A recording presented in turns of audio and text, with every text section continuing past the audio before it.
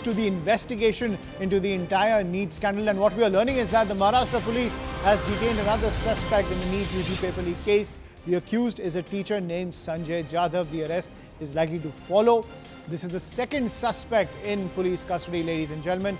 Earlier, the police had arrested a teacher named Jalil Pathan in connection to the case. Jalil Pathan had been sent to police custody for 7 days. This comes as the CBI has taken over the cases in Bihar, Rajasthan and Gujarat. So that is a development coming in when it comes to the NEET investigation, which has now extended to the state of Maharashtra. And what we are learning is that another suspect has been taken into custody. Now, what we are also learning is that another suspect named Jalil Pathan was sent to police custody for 7 days. And now another suspect, his name is Sanjay Jadhav, who also happens to be a teacher. He has been detained by the police and an arrest is likely to follow. This comes as the state-level cases from Bihar, Gujarat as well as Rajasthan are now under the purview of the Central Bureau of Investigation. But ladies and gentlemen, the NEET scam, ladies and gentlemen, it continues to extend across the country now, even with arrests taking place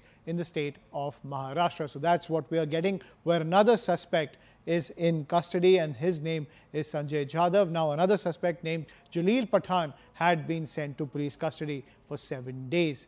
Now this comes, as I was saying, the CBI has taken over the cases in Bihar, Rajasthan as well as Gujarat.